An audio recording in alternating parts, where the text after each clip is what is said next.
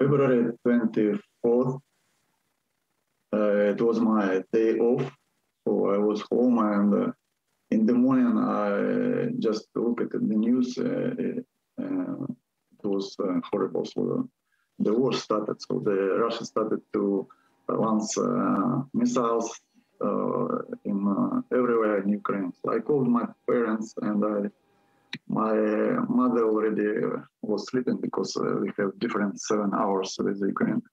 And I talked to my stepfather. So we talked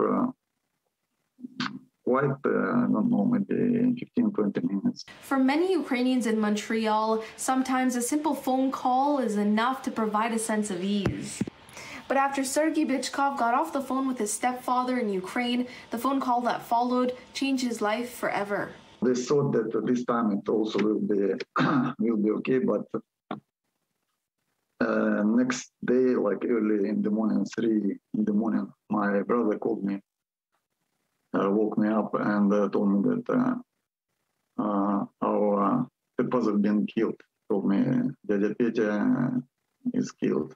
Bychkov's stepfather, Piotr Ivanov, was 66, believed to have been near a window when the glass shattered during a shelling in southern Ukraine.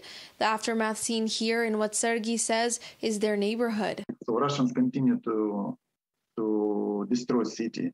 So now there is no electricity. So they destroy residential houses, hospitals, schools. And also they destroying all municipal infrastructure. Now it's no safe area in Ukraine. So he can be killed anytime, anywhere.